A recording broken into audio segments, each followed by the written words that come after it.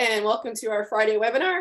We are back on with Dr. Stephanie Lamb. And Dr. Lamb, I believe today, hey, welcome. Hello. We are covering respiratory diseases in pet birds. Yep, we're covering respiratory problems. Okay. Let me make, I imagine you always have these wonderful PowerPoints for us, so I'm assuming, but. Yep, I have another one for today. Yay. And I see a Royals. Oh, he's really close. He's just checking us out today. He's like, hey, so while we wait for people to log in, I was curious. Well, I hope you had a great Thanksgiving. I did. Thank you. I hope you did too. I did. I was wondering, do you ever see any fallout, like vet-wise, from a Thanksgiving dinner celebration gone wrong with pet birds? Like any like day after or day of or any? Yeah, so I would say most veterinarians who treat the more typical species like dogs and cats, absolutely the next day after Thanksgiving, there's some fallout because usually the pets were getting some treats a little bit more than what they were used to. And then vomiting and diarrhea is extremely common in veterinary hospitals the day after Thanksgiving. With the birds, I would say, thankfully, they're not getting as many treats as the dogs and the cats. So we don't have a lot of that as a problem. Unfortunately, like we had talked about the last time when we were going over the holiday hazards, the big thing that we will get either on it's usually on Thanksgiving Day because we do see emergencies. We're not open, but we have emergency doctors on call. Is Teflon toxicity, sadly, because people sometimes forget that Teflon is a problem, or people using the self-cleaning function on the oven like the day after, a few days after. Yeah, so that would be our big thing with the birds. Oh, wow. That's a great point about the self-cleaning ovens, because people always, like they get their kitchen prepped for the big holiday and then clean up afterwards. Right. And that's one thing that's often overlooked. All right. Wow. Yeah. Something to, I guess, be aware of. Right. Yep. That and I'm sure there's some birds that had some like parsnips or that was just yummy and maybe they went overboard on that or something. Yeah, but they seem to handle it better when they do go overboard on eating stuff that maybe they don't have normally. They seem to handle it a little easier than the mammals do. It's that parrot intelligence that we always talk about, right? It's underestimated. Yes, maybe that's it. Yeah. That's them apart. They're like, well, I know my limits here. So, yeah. There we go.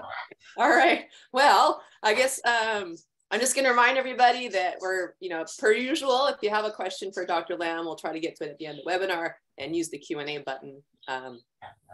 Yeah. Oh, sorry. Real quick. Just Brenda pointed out that some oven bags have nonstick coating. So that's something to be aware of. So yes. Yep. That is true.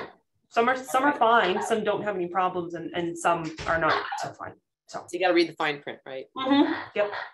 All right. So let's, I'm going to let you take it away. All right.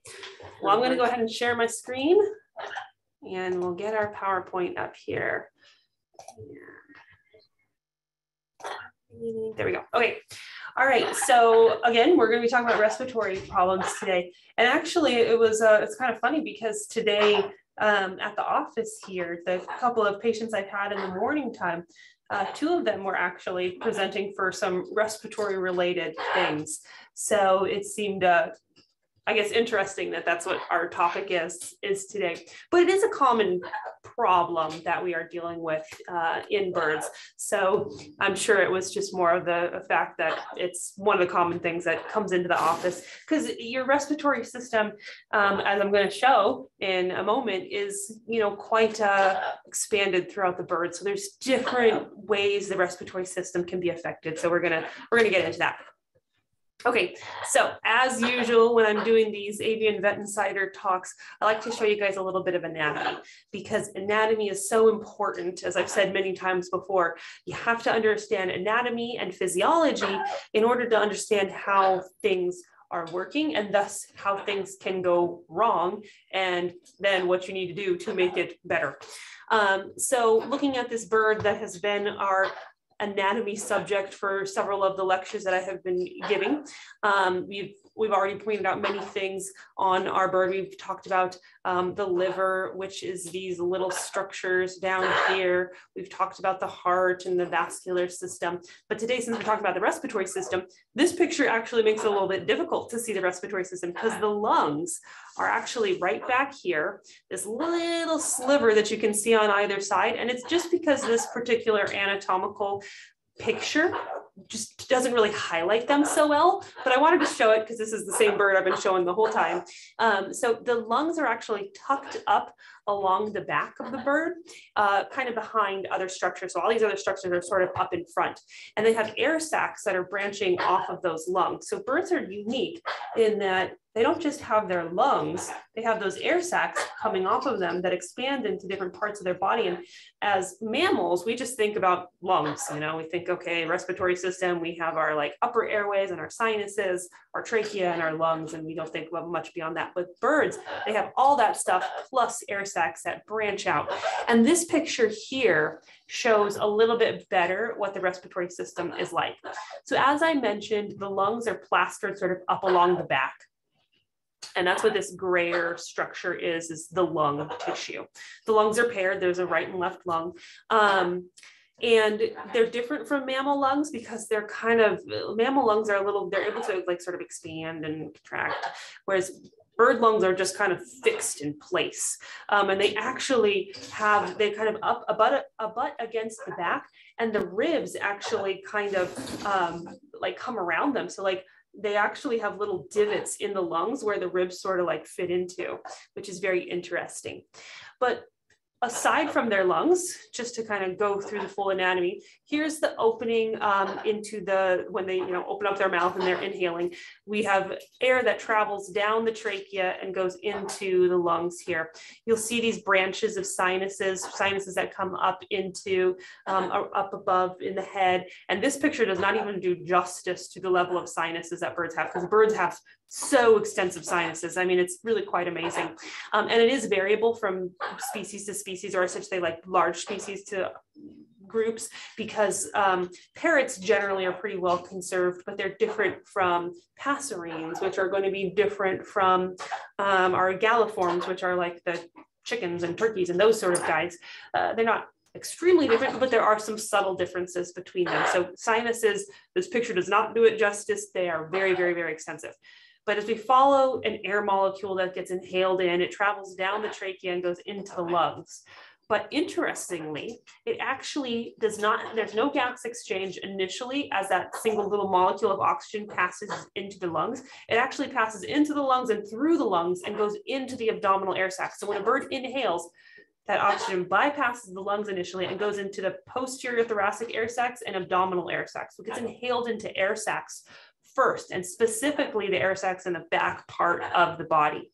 Then when a bird exhales, it pushes that air back into the lungs, and that's when gas exchange actually happens. So it's not on the inhale that they're having gas exchange, it's on the exhale that they're having gas exchange in the lungs, which is unique and interesting.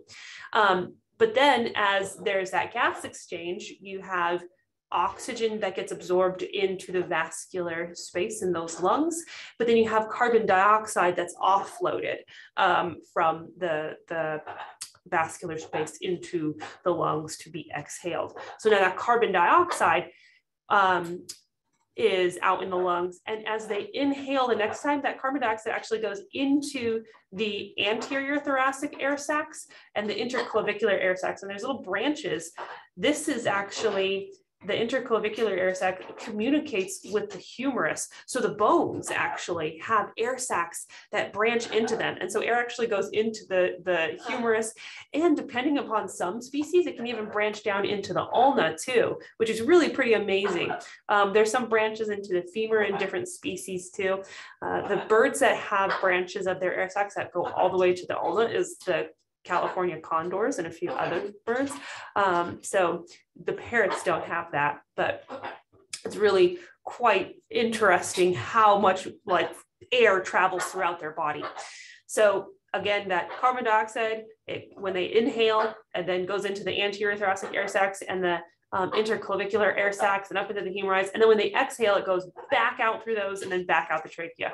So like a full respiratory cycle in birds of where we think we inhale oxygen, it goes into the lungs, gas exchange occurs, and we exhale and that carbon dioxide is released.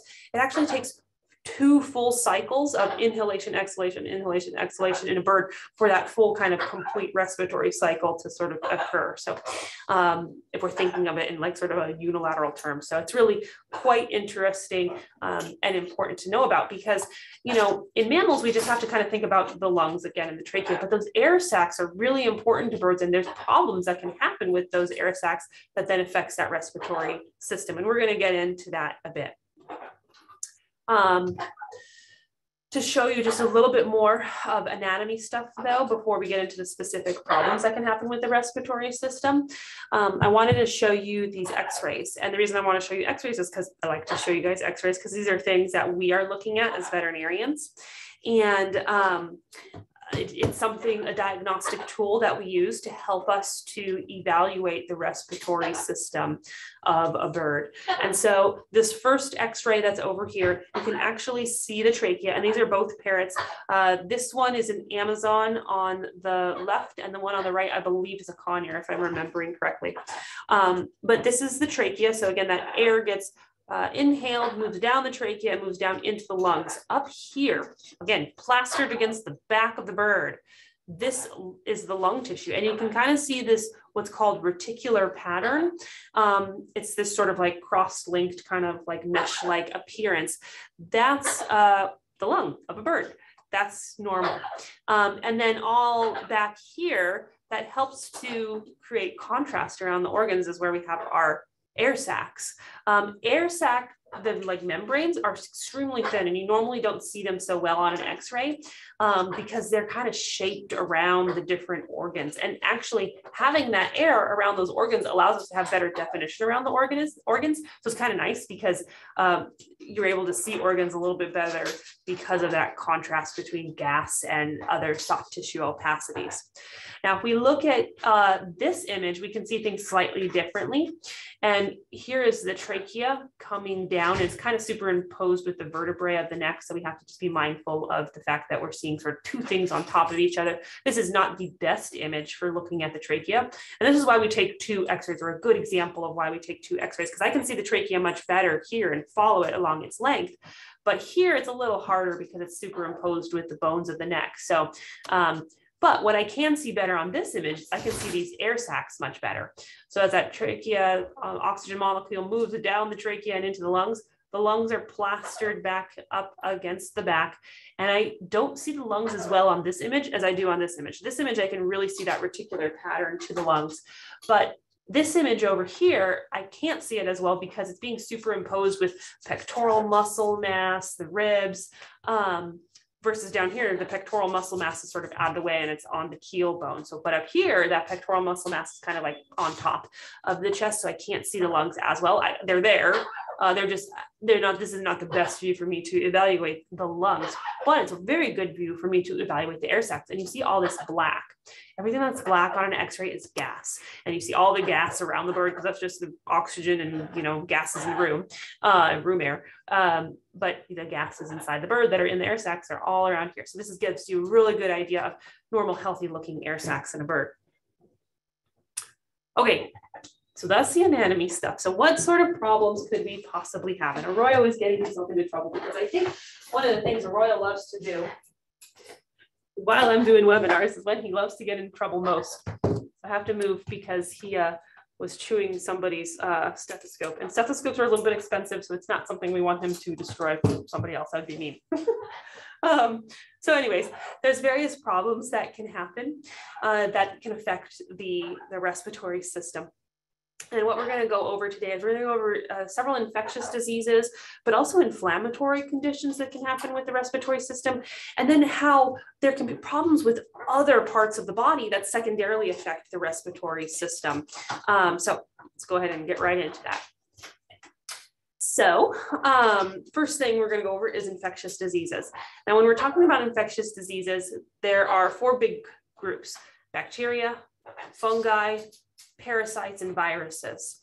We're going to start off with bacteria because bacterial infections are one of the more common problems that we will see. And there's a variety of different types of bacteria that are out there that can cause problems. But one of the big ones that people know about in birds and that we're often searching for as veterinarians is chlamydia. So I think a lot of bird owners have heard about chlamydia. Their bird's been tested for chlamydia at some point. It's a good disease to check them for, to make sure that they don't have, or if they do, we need to know it and we need to be, you know, appropriately treating them for it. But chlamydia is classically this respiratory infection that can cause some pretty significant changes to the respiratory tract. It can damage the respiratory tract and cause them to progress into pneumonia. I mean, it can lead to other organs being dysfunctioned, like liver problems. It can cause quite a bit of problems. But the other problem with chlamydia is it can be very subtle. And in fact, birds can carry it and not always show signs of it. So it's something that's sort of frustrating because, you know, you would think, if you have this particular infection, you're going to show signs from it. Not the case always. Birds can carry it and be totally fine and act great, but they can shed it and they can spread it to others. And something that's important to know is that chlamydia is a zoonotic disease, and that means it is infectious to people. So people can pick up chlamydia from birds, and that's in them, it's going to cause cold-like symptoms. You know, when we're worried about bacterial infections, chlamydia is just one of them. There's tons of others though. I mean, you can get like E. coli or Klebsiella or mycobacteria or mycoplasma. I mean, there's lots of different bacterial organisms that are out there. And some of them, like the E. coli's and the Klebsiellas, those guys are kind of bacteria that you just find in the environment very, very easily. I mean, I'm sure in this room where I am sitting, there has got to be E. coli, if not on my skin, on surfaces and a variety of places, amongst many other types of bacteria too.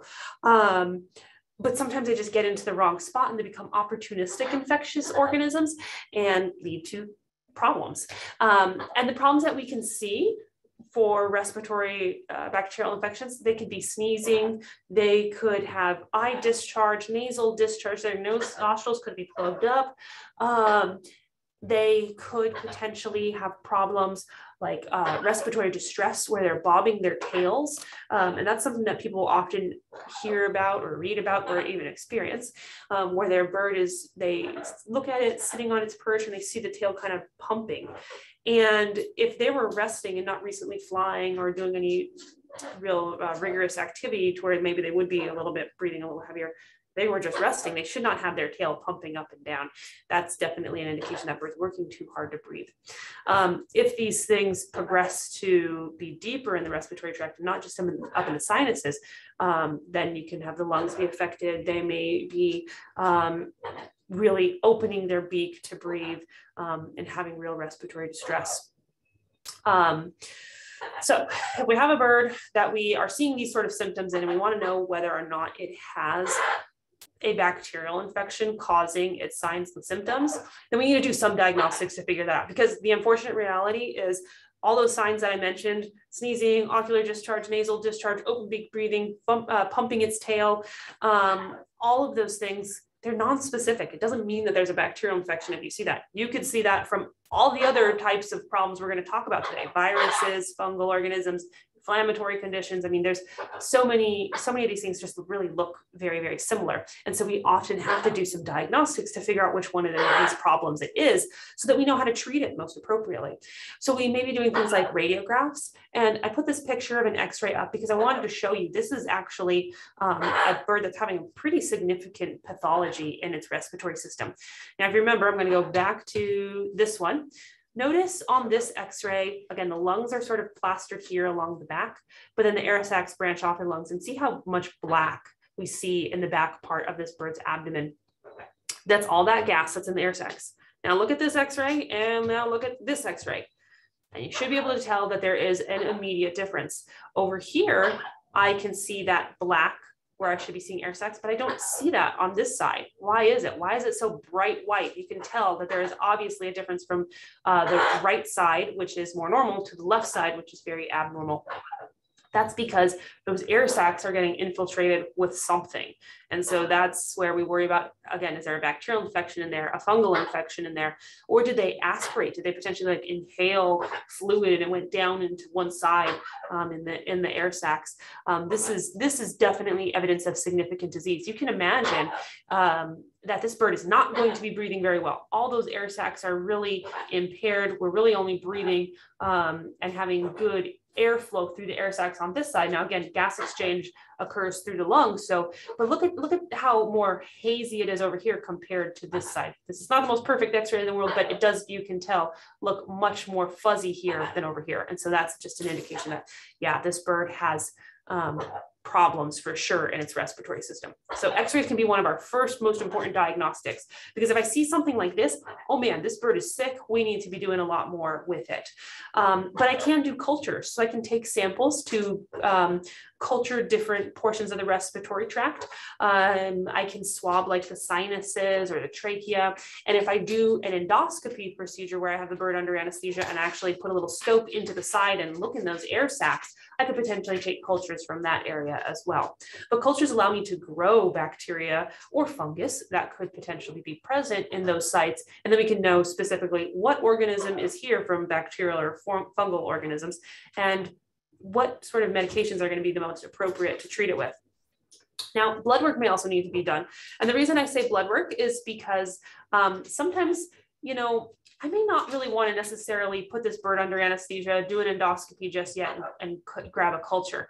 I may want to do something that's less invasive, because it is invasive to have to put a bird under anesthesia and do an endoscopy. Now, it's a minimally invasive procedure, but it's still a little invasive. And if that bird is not in the best health state, I need to make the most appropriate decision for that bird and say, hey, in a perfect world, I'd love to do this particular endoscopy, but your bird's not going to be stable for this. We need to try to do less invasive things first, try to get an answer that way, try to stabilize your bird, and maybe we reserve the endoscopy stuff for later based on what our tests are determining and also our response to treatment. But blood work, I can do a CBC that allows me to look at their white blood cells to look for evidence of a high white cell count that could be indicative of an infection. I can also do blood testing that tests for antibodies to certain infectious diseases.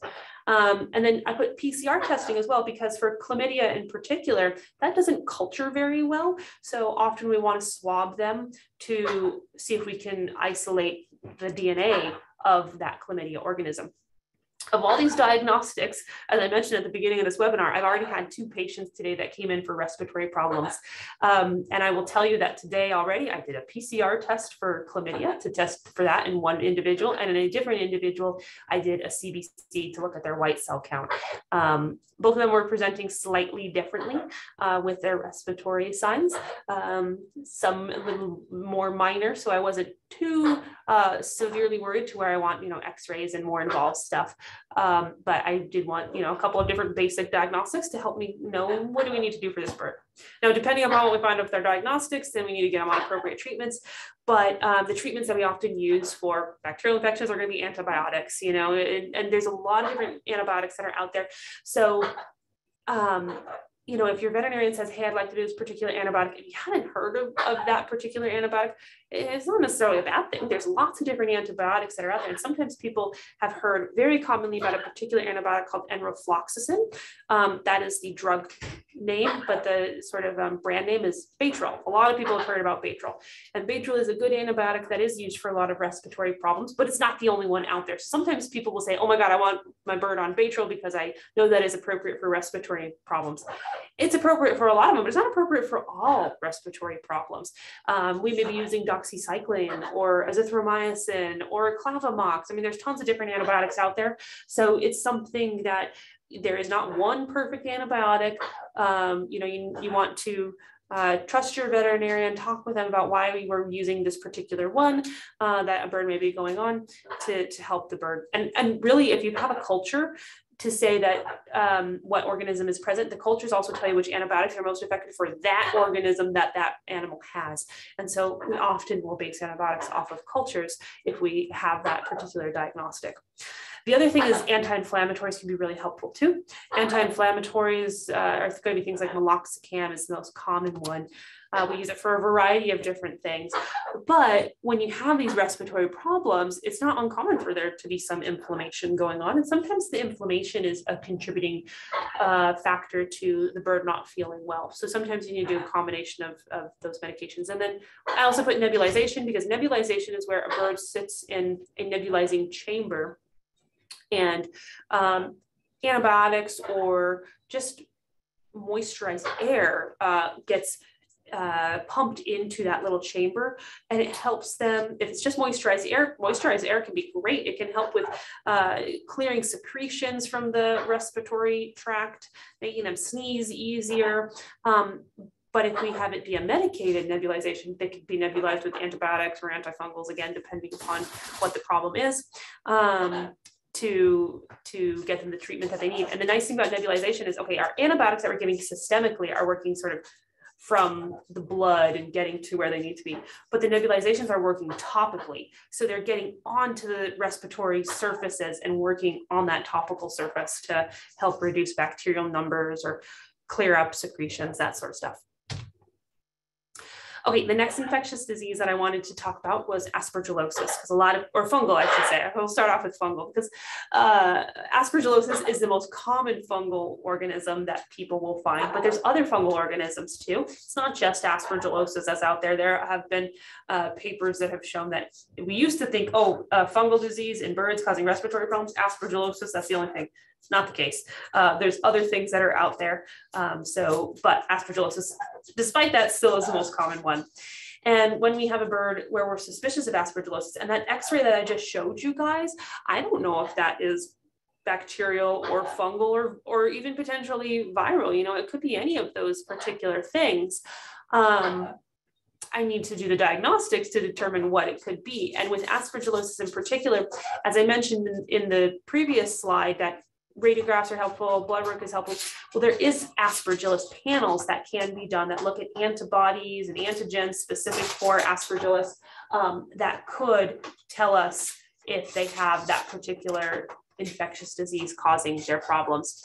As I mentioned, endoscopy on the last slide, it absolutely is very, very helpful for a lot of these aspergillus patients. It allows us to kind of get an idea of how involved things are. What is the prognosis for this bird? How long is it potentially going to be on treatments?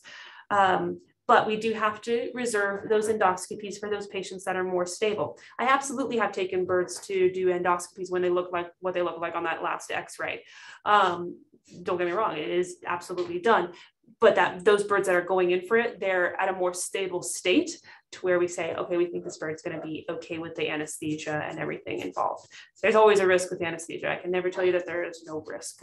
It's just a reality of anesthesia, but we need to get them to the most stable state to allow us to be able to do those procedures so that we can get the best answer for what's going on. Because sometimes you also have birds that have two problems. They have an aspergillosis problem, but then they get a secondary fungal or a secondary bacterial infection on top of it. And so it's like, you know, you need multiple therapies.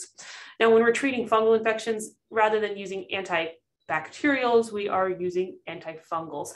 There's a variety of different antifungals that are out there. There's not as many antifungals as there are antibacterials. So we have a little more narrow window of things that we're using to treat with, but those are going to be things like itraconazole.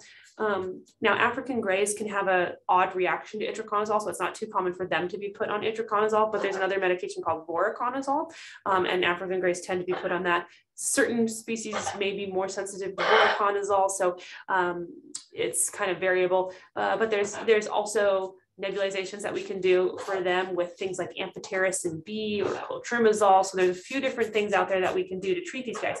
Now, the big thing to know about the difference between bacterial respiratory infections and fungal respiratory infections is fungal respiratory infections take a lot longer to heal. And so they're usually, like with a bacterial infection, depending upon how severe it is, how much involvement there is, you may be looking at just 10 days, 14 days of treatments, up to potentially, if it was a really bad infection, you may be looking at about a month.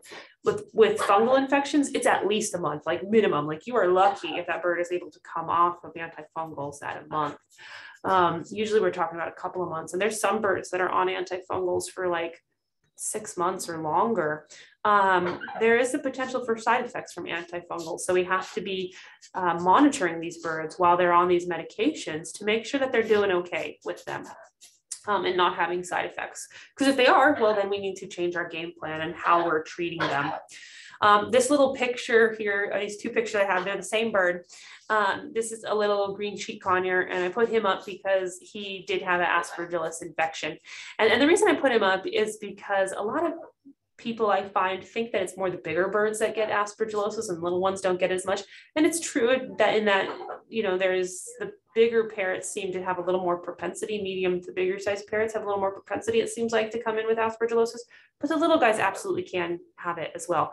This little guy presented to us in pretty acute respiratory distress. He was opening his beak to breathe. He was pretty severe, and he had to have an air sac tube placed. So this teeny little thing that you can see right here off the side, that is actually a tube that is going into his air sacs, and it's allowing him to breathe comfortably because he had aspergillus infection that was affecting his trachea, so that he didn't have as good of, like, the trachea was more narrowed than what it should be because of fungal plaque, and also because of mucus that was in the trachea from just all the irritation and inflammation and everything. And so because it was almost causing obstruction, this little guy was almost not able to breathe. We had to place this air sac tube in, and as soon as we put that air sac tube in, he was able to breathe fine. Because as you remember from the whole physiology part of this lecture at the beginning, we talked about how air moves down that trachea, goes through the lungs, but bypasses and goes into the air sacs in the back first. And then as they exhale, that air from the back goes back into the lungs, and that's when gas exchange occurs.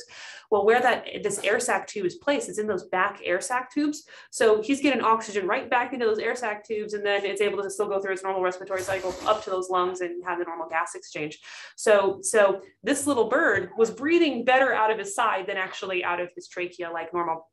The tube did have to be replaced. So in this picture, you can kind of see there's a little bit of tape that's like holding it in. It's over on this side, but it's really quite hidden. And what's really interesting about these tubes is most of the time, birds recognize that these tubes are helping them and leave them alone. Because at first, you have to put the bird under anesthesia to place this air sac tube. And at first, when you do it, they may wake up from anesthesia and they're like, what is that? You know, and they may turn around and try to bite it. But as soon as they bite it and they recognize, oh my God, I can't breathe, they stop. And they learn very quickly that I'm going to leave that alone because I can breathe now. So it's quite amazing. They learn very fast that they shouldn't touch that. So you usually don't have to put any like cones on them. I mean, occasionally you do, but for the most part, most of them, you don't have to put any sort of cone that prevents them from getting to it because they get it. There's that bird brain that's super smart. Dr. Lamb, can they fly with that? Like, can they? They could, yeah. They could, because it's underneath the wing, and it's not affecting the flight at all. So now they may not want to, because if they're so bad, like so sick that they have to have an air sac tube, they're probably not feeling well enough to actually fly. But I'm sure if they were, nervous or startled, then instincts kick in and you may just take off for a moment, but they probably wouldn't want to have any sustained flight. I can't think of any that I've had that have had their air sac tube in that have wanted to do sustained flight, because we only keep these in for a certain period of time. So we're usually keeping them in until that trachea is cleared. And then we're able to pull them. They're breathing normally from their trachea, but they're still on medications, because if we're dealing with this aspergillus infection, it's usually, again, several months that they're on therapy. So these are really meant to be in there just more as like rescue therapy just in the beginning. And not every single bird that has aspergillosis needs this. It's only those that end up having obstruction of the trachea. Now they can have obstruction from the trachea from other reasons, and not just aspergillosis is going to require these air sac tubes to be placed.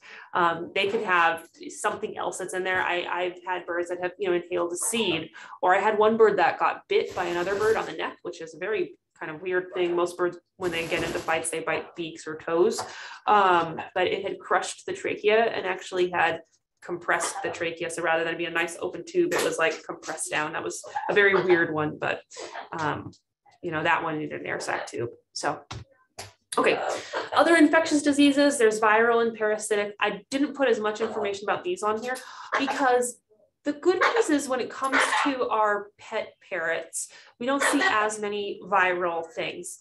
Now, influenza I put up there because, you know, avian influenza is a problem. There's many different types of influenza. And right now in the US, there is a problem with avian influenza, and particularly a high pathogenic influenza. And there have been some parrots that have gotten it and have passed. Thankfully, not so much because they have to have contact with wild birds, but if your birds are outside, then there is a risk. So just something to be aware of. Herpes, I put up there as well, because every once in a while we'll see a herpes patient, but that's causing respiratory problems. It's not as common as it used to be. Like when birds were still being imported into the US, it was a bigger problem. Now, you know, my focus is very much US centric because that's where I live and work, but I know people watch these all over the world. And so there may be other parts of the world where people see this in parrots more than I get to see it because of just different ways of managing birds. Important to know about, but in the US, we don't see it a ton. And then I did also put for parasites, the air sac mites, and I put a picture of zebrafinch on here because air sac mites are not a big problem in our parrots in any way. It's really more our little passerines. And a lot of people who watch these webinars, you know, they have pet birds, right?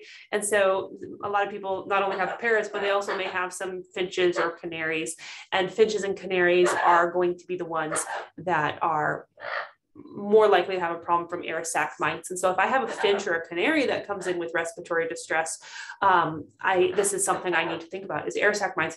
And sometimes you'll get lucky and you can actually part the feathers along the neck so that you can actually see the trachea, because their skin is very, very, very thin. And if you shine a bright light up against the skin, it kind of illuminates the trachea, and you can sometimes see mites actually crawling up and down the trachea. Poor little bird. And so if we see that, like definitely that bird is getting on some anti-mite medication, but sometimes they need antibiotics too, because sometimes they have a secondary bacterial infection. So sometimes, again, it goes back to you need multimodal therapy. Okay, so that's our infectious diseases that I wanted to talk about. But we do also have inflammatory diseases. Now, as I mentioned, infectious disease can cause a lot of inflammation, and that inflammation can contribute to respiratory signs and symptoms. But sometimes we have just primary inflammatory disease that leads to respiratory signs, and there isn't an infection as a component of it. Or sometimes there is, but it's the inflammation is the primary problem, and the infection happened just because it became an opportunistic infection because there was all this inflammation, which created a great environment for bacteria to attach to and overgrow. So sometimes they still work together, but there are cases where you have birds that present with respiratory distress, and it's not because of an infection. It's not because of some sort of organ problem compressing the air sacs. It's because of inflammation alone. And in particular, there is a problem called, it goes by a few different names. So avian pulmonary hypersensitivity syndrome, it's a long sort of name, but that's the sort of more, I guess, main way that people are calling it right now in the veterinary world. It could change, people may come up with a better name. But the name that is sort of more heard as an easier thing to say is avian asthma. Some people just don't like that term because it's a little different. The pulmonary anatomy is different from a mammal. And when we think of asthma, we're thinking oftentimes more of mammals. So the pulmonary anatomy is a little different, but it's still quite similar in the physiology of what's happening. Inflammation is occurring in those pulmonary, like in the pulmonary tissue itself where gas exchange is occurring. And that inflammation can sometimes lead to smooth muscle that's in the lungs, the little smooth muscle that's in there to like cause constriction and sort of narrowing of the airways. And then if you're narrowing those airways, you're not getting as good of oxygenation to those airways. But then that inflammation that is in those airways may make it so that that gas exchange isn't happening to the degree that it's supposed to. Because the way that gas exchange occurs is gas is traveling across a membrane, a couple of membranes, to get into the blood and then loaded into a red blood cell, and then travels throughout the body with that red blood cell. And if there's like a thick layer of inflammation and mucus and that sort of stuff, it's harder for that oxygen to sort of pass through those membranes. And so if you're not getting enough oxygen, then you start to have respiratory distress, because, oh my gosh, your brain recognizes I'm not getting enough oxygen, I need more. So you start breathing heavier. And the main bird that actually comes in with this particular problem is the blue and gold macaw. Now, you can see it in other birds too. And I have seen it in non-blue and gold macaws, other types of macaws, and I've even seen it in a couple of cockatiels as well. So it's just that the blue and gold macaw is sort of like the poster child for this particular problem. And I'm not too sure that we don't have the answer for it. I'm not too sure why that blue and gold macaw is. There certainly needs to be more research to sort of understand why they are the ones that are the poster children for it. And we still need more research to truly understand what's happening with pulmonary hypersensitivity syndrome or avian asthma. But what we do know is there's inflammation and something has triggered that inflammation. Now in people and animals that have asthma, there's also something triggering that inflammation. So some antigen is stimulating the body and making them have this inflammatory process. And the same thing is happening in birds. There is a lot of thought that blue and gold macaws or other macaws, they shouldn't be housed with powder down species. And so powder down species are going to be like African grays, and cockatoos, where they produce more of that powdery the down feather that sort of flakes off pieces of it. And then you have this more dusty environment. And so for some reason, when these macaws and other birds that may be sensitive are around these powder down species, it could be something that ignites this inflammatory process. But I don't know that we totally have it figured out yet, because although that's something that a lot of people say, I've known plenty of people who have had a mix of aviaries where they have blue and gold macaw with a powder down species for years and never have problems. These birds have been together for like 30 years. So it may be more a function of maybe the environment isn't getting that dust out of it so much. So yes, maybe the powder down species are part of the problem because they produce all this dust, but then it may be that the environment isn't getting that dust taken away and the dust is building up, and that's what ignites that inflammatory response. Because I absolutely have this happen in patients who are not around powder down species. So there's still something about it that we don't totally understand. But I do know of patients that I've had, or some of my patients I've had it happen in.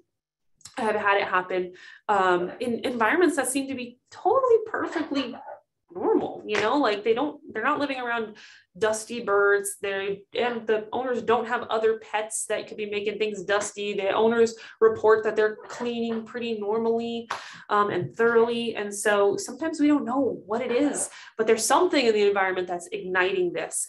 When a bird comes in respiratory distress, because that's how these guys usually present initially, is they are coming in, it's an emergency situation, they are gasping to breathe, they are tail bobbing, they're open beak breathing. It can be quite scary. When they come in, we put them right into oxygen and let them sit and relax. And sometimes we even give them sedatives when they go into oxygen, because they get themselves so worked up that as they're worked up, it's just making the problem worse, and they're breathing heavier because they're worked up. And so we need to sedate them a little bit to make them breathe a little bit easier. And then we're going to start doing things like blood work, where we're looking for, is there an inflammatory change to the white cells? And usually with these cases, there isn't a change with the white cells. If we see a change with the white cells, we're more concerned about infection. So these cases, I don't have a high white cell count, unless I have a secondary infection on top of it. So again, sometimes things complicate themselves. X-rays may show a little bit more dense appearance to the lungs. The real way to diagnose this is you have to do an endoscopy and get a biopsy of the lungs. So these are these cases where like, maybe we're doing these tests and we're not getting our answers, and we go, gosh, obviously there's something still wrong with this bird, but all of its infectious diseases testing is coming up normal. We put it on antibiotics or antifungals, it's not getting better. Do an endoscopy and then we can get our answers. But a lot of times, I will admit, I don't always get a definitive diagnosis, because Some of these birds are just coming in such respiratory distress. Do I really want to put them under anesthesia? Probably not. I want to sedate them so they feel more comfortable with breathing, but I may not want to be putting them under anesthesia just yet. And so sometimes it's, okay, we do all the tests, we don't find anything as far as infectious disease goes. Let's put them on things like anti-inflammatories to take the inflammation away, because that's the primary problem, is there's inflammation going on, but also bronchodilators. So things that, remember how I said initially, you have this smooth muscle that's in the lungs and it contracts and it narrows that airway. Well, we can give them medications that make that smooth muscle relax and open that airway up a little bit better so more oxygenation happens. If I give a bird a bronchodilator and an anti-inflammatory and nothing else, and it responds and is breathing fine, this bird probably has pulmonary hypersensitivity syndrome. And then I need to question the owners, well, what's the environment like? Are they around a powder down species? Do you have a air purifier? Air purifiers are great for these particular birds because we're getting stuff out of the environment. Also, humidifiers are great because humidifiers allow for little fine particles of moisture to be in the air, and kind of that can trap stuff and allow it to drop down from being suspended in the air. So these birds often need to be managed on making sure they have a really clean environment, like that's number one, but then also anti-inflammatories. Some of them have to be on anti-inflammatories long-term, some don't. I try to get them off of anti-inflammatories if I can, because it's better to not be on any medications. We want animals to be off of medications if we possibly can, but some of these birds need to stay on anti-inflammatories. There are absolutely some birds out there that I have as patients that if they are not on their anti-inflammatories, they are going to be in the office pretty soon with some respiratory distress and being in oxygen. We obviously don't want that. So as far as the bronchodilators, usually those are things that we're just using in the event of the actual asthma attack itself. And if you think about like people who have asthma, there's inhalers that you are using for your actual asthma attack, your rescue inhalers, and then there may be certain inhalers that you're taking that are more maintenance therapy. And so you want to think about kind of that in these birds that have this problem where, okay, the bronchodilators are being used as that rescue therapy when the actual attack is happening, but the anti-inflammatories are being used more as that sort of maintenance thing. But if we can get them off the maintenance, that would be the most ideal thing. So, all right, now to get outside of the actual respiratory system and talk about a couple of other problems that can cause respiratory signs, because again, those respiratory signs of open beak breathing, tail bobbing, just respiratory distress, it doesn't always have to be associated with actual respiratory problems. It can be the respiratory system is affected secondarily. And the first one I want to talk about is cardiac disease, which we have talked about before in previous webinars. So if anybody wants to know more about cardiac disease, they can go back to some previous webinars and rewatch those. But the cardiovascular system is really important to transport that oxygen around the body, right? So the lungs is where you have that oxygen coming in, but then the cardiovascular system is picking up that oxygen in the bloods, delivering it out through the veins to the different tissues. So if the cardiovascular system is not working well because it's not pumping blood flow around appropriately, then what happens is, well, you may not get as good of oxygen flow to tissues because that cardiovascular system is what's having the red blood cell that's carrying that oxygen around the body. So if you don't have good blood flow, oxygen isn't getting delivered to tissues the way that it should. The other problem with cardiovascular disease is if you're not pumping blood appropriately, and there's different physiologic things that can happen, you can actually have fluid leak from vessels.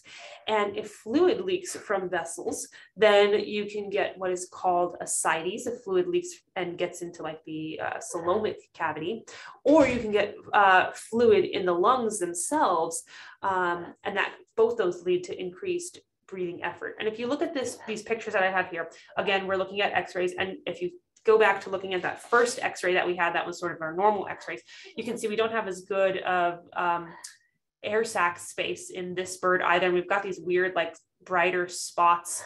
And this bird, the back part of its abdomen, it's got really poor air sac detail. It also just happens to have an egg. So that's kind of like a thing that was an other incidental problem. This bird had multiple issues. And when I look at it from this view, I really have no air sac space in the back part of this bird's abdomen.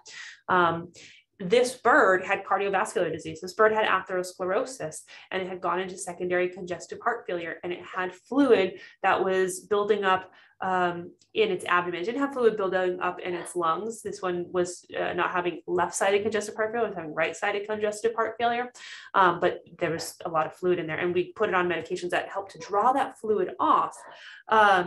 Because with all that fluid in that belly, it's compressing those air sacs. You're not even getting as good of oxygen sort of flow through that whole respiratory system. And so this bird had respiratory distress because it couldn't expand those air sacs to the degree that it could or should. And also probably had some respiratory distress because, again, that poor oxygen delivery. It didn't have as good a blood flow to different parts of the body. It results in reduced oxygen level to the tissues, makes it so that the cells in those tissues don't have the oxygen they need to function well, which then sends a signal back to, you know, your brain that's, hey, I can't breathe well, so they have increased respiratory effort. So cardiac disease can secondarily affect your respiratory system. The other thing is coelomic disease. So birds have a coelomic cavity. A lot of people are like, what is that? It's just when we think about mammals, we have our thoracic cavity and our abdominal cavity, and they're kind of separated by a diaphragm. Birds don't have a diaphragm. So they have just the whole coelomic cavity. It's a combination of like thoracic and abdominal cavity. And so because they don't have that separation, and those lungs are plastered to the back of the lungs, and they have those air sacs that branch off of those lungs, if there is something in that coelomic cavity that is enlarged in some way and causes compression on those air sacs, then they might not have as good of air circulation and thus have respiratory distress. And there's a variety of things that can lead to compression of those air sacs. Number one is that fluid, and that's ascites. And so I already talked about heart disease on the previous slide for ascites. But interestingly, when birds have ascites, more often than not, it's from reproductive tract problems. Yes, we see it with heart disease, absolutely. And we can also see it with liver problems too, can cause ascites or that fluid buildup in the abdomen. But by and far, when a bird comes in and it has this big rounded belly, it's in respiratory distress, I have to feel its abdomen. If its abdomen feels big and the bird's in respiratory distress, the first thing I have to think about is this bird probably has fluid on its abdomen. And then I want to find out if it does. I can put an ultrasound probe, look and see if, oh, there's fluid in there. Okay, now I can drain this fluid out. And when you drain that fluid out, it's pretty awesome because sometimes these birds come in and they're just so much in respiratory distress. That belly feels big. I go, oh my gosh, there's fluid in here. Let's take fluid out. And then you take the fluid off and they're like, hey, I'm good. I can breathe. And they feel a whole lot better. But then we have to figure out why they have that fluid. And like 90% of the time, if not more, it's because of reproductive tract pathology. There's so many things that happen associated with the reproductive tract not functioning the way that it's supposed to. And we have talked about those at various times with our other reproductive lectures and hormone lectures. But certain reproductive problems can lead to fluid buildup on that belly. Again, that fluid buildup puts pressure on the air sacs, impairs flow of oxygen, and you have your signs. The other thing is organ enlargement. Sometimes you have a bird that comes in here with one of its organs being enlarged, and that unfortunately a lot of times can be from things like cancer, but can also be from infection. I've had birds come in that have had certain infections that cause their liver to be rather large, and that caused a little bit of compression on the air sacs, and they may have mild respiratory distress if it's just like a little bit of liver enlargement. But if it's something like cancer that's involving more of the abdomen and compressing those air sacs, then they can be in a big amount of respiratory distress. And then I put normal physiology as well, could potentially cause a little bit of respiratory distress. And when would normal physiology cause respiratory distress? When we're egg laying. And this picture down here shows a bird that's in normal, it is a bird that is having normal respiratory or reproductive tract functioning, and that is produced an egg. And that egg is sitting in that abdomen. But again, when you look at the rest of this bird's x-ray, like everything is just this whiteout. I don't see the normal air sac space that I'm supposed to see right here, because the lung is right here. I should have air sac space right here. Instead, I see all this white stuff. The reproductive tract, when it is not active, is very, very, very tiny. When it becomes active, it gets quite large. It takes up more space. And then if you have an egg that's developing inside of it, and if that egg decides to stay in the abdomen too, and they're having any sort of egg binding, then that giant reproductive tract and that egg sitting there, again, puts pressure on those air sacs. And so they may present with a little bit of respiratory distress when they're just having normal egg laying. So There certainly are other things that can cause respiratory distress in birds, aside from just infections and inflammatory problems directly affecting the lungs and air sacs. So I think that's all that I have. Oh, sorry, one more slide before we get to the question. Sorry. So what should you do if your bird is showing signs of respiratory distress? You really should take them to the vet as soon as possible. I mean, respiratory distress is not something you want to mess with, because if you have a bird that has asthma, or if you have a bird that has some really bad infection, you have got to get them to the vet quickly. Because like that one bird that had the obstruction in the trachea, and we had to put an air sac tube in him, the obstruction in the trachea from aspergillosis, if they would have waited longer, it could have gotten worse. It could have totally obstructed, and he could have not been able to breathe. And if a bird can't breathe, it's only going to take a second and they're going to die. So you really have to get them to the vet when you have respiratory distress. When you're at the vet, do expect that the vet is going to want to do some testing. Testing helps the veterinarian figure out what is going on. And because, as we talked about, there's so many different things that could potentially be making them have respiratory distress, these are just some of the things that vet may say needs to be done. And you don't, going to the vet, you're not probably gonna have to do every single thing on this list. I'm not saying that that's gonna happen, but these are things that you might hear. Your vet may want to do blood work. They may want to do some sort of imaging studies. They may want to test for specific infectious diseases.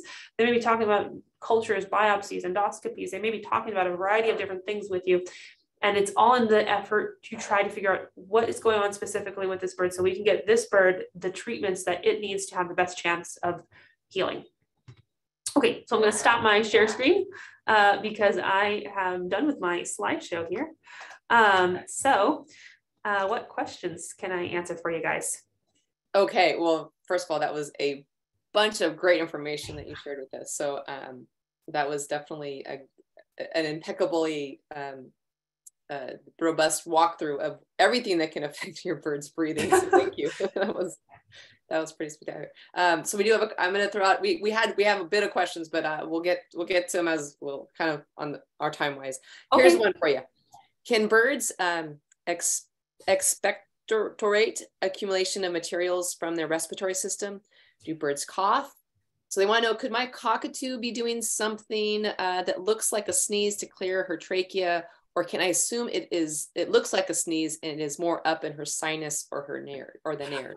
That's a great question. So, when we think about classical coughing, like for us, like our diaphragm is helping kind of expel things out. And so birds are a little different because they don't have that diaphragm, but they definitely do a behavior where, yes, they can expectorate, they can bring things up. But interestingly with them, when they do it, so they'll often do some sort of head jerking motion, and then they often fling their head around to kind of get stuff out more, because they don't have as much of an ability to actually cough the way that we can, but they have some ability. It's just slightly different. So as far as whether you can see that and tell that it's upper airway versus lower airway, I will say that majority of the time it's going to be more likely to be upper airway, because they have so much sinuses and there's so much stuff that can happen in those upper sinuses. And I realized I didn't talk about the sinuses so much.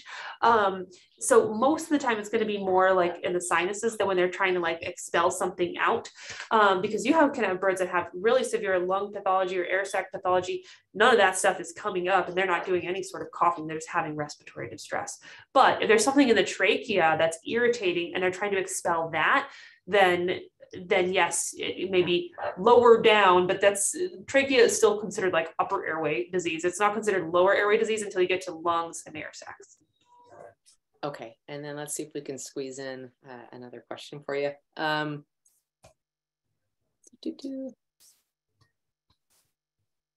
see. Oh yeah, that was fascinating. The little tube on the underwing there, and the little tube that little conure picture was. Yeah. It's very discreet. It's kind of exactly. And he did great with it, and a lot of times I think people think of those little birds as man, you can't really do too much with them. If it's a little bird that's respiratory distress, it's a goner. Not the case. We can do things. We have to be more delicate, absolutely. But we certainly can do stuff to help those little guys.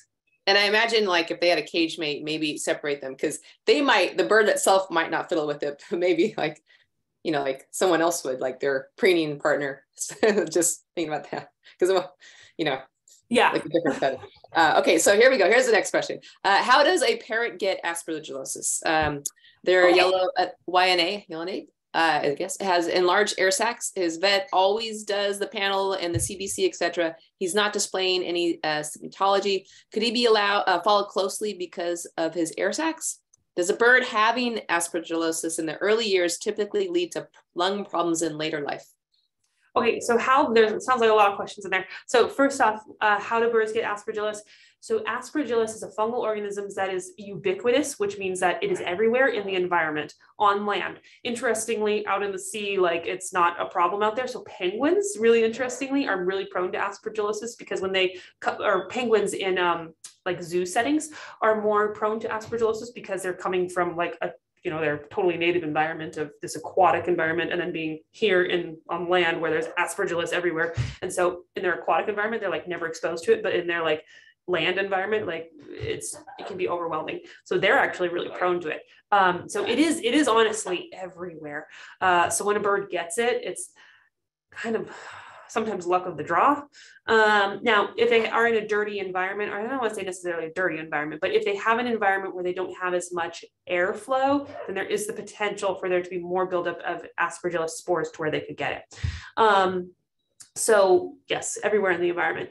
And then I know the last question of all of that was, if they have aspergillus when they're younger, are they prone to it, like prone to problems, respiratory problems later in life? It's possible. It depends on how much damage was done to lung tissue.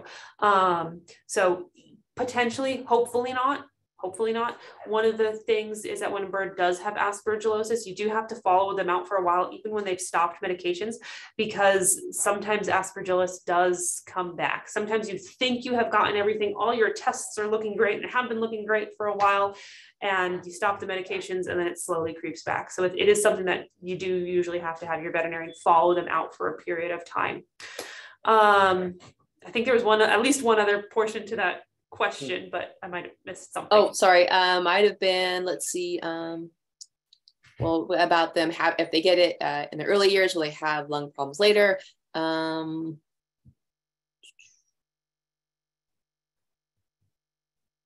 I guess, could he be followed closely because of his air sacs? Oh. Because he said that his air sacs looks a little funny on x-rays, enlarged. Yeah, a little enlarged. Okay, so I mean, again, there's a variety of different things that can be going on. So it's good that they did the tests for aspergillosis. If that bird has had multiple tests of the like blood panels and other things, and it hasn't shown up as having aspergillosis on multiple different tests, if its white cell counts are okay, then it's probably okay. It probably doesn't have aspergillosis, but they may be following that because they want to, there's something odd on the x-rays that they need to be monitoring. And so I'd have to see the x-rays to see what it was that they were looking at to know better of like, how much do we need to be monitoring this? Is this something that, requires more long-term evaluation? Okay. And just so I got announced today's winner of our giveaway. That is Teresa Sala. Congratulations. You're going to be sent a foraging pack and another product, Lafeber product of your choice. And we actually had a really good turnout and a lot of questions for today. So that just shows you how much of a draw you are, Dr. Lamb, with our audience. A lot of thank yous. And if we didn't get to your question today, we will, let's see, you'll get an email with your question and an answer. So yeah, so just be patient. We got a lot of questions to get back at, a lot of answers to get back to a lot of questions. So there we go. And yeah, thank you very much. Outstanding presentation. I think you guys are welcome. Way more than they ever imagined they could possibly learn about the bird's respiratory system. So I didn't know, I mean, there's so many things going on there. So yeah, for sure. No problem. All right. So on that note, oh my goodness, it's wow, we're already diving into December. So I hope everyone's having a great lead into the holiday season. We will be having that holiday webinar. So mark your calendars, check your emails, check our send outs for that. Our holiday giveaway webinar will be coming up very soon. All right, on that note, I want to wish everyone a very, very, very happy holiday weekend as we dive into the shopping season, I'm sure, and always shop with your bird in mind, which means don't buy coated what BFTA coded items or other hazards. But all right. Okay. On that note, everyone have a great weekend. All the best in your flock, and everyone stay safe. And Dr. Lamb, once again, thank you so much for another awesome presentation. You're welcome. Bye.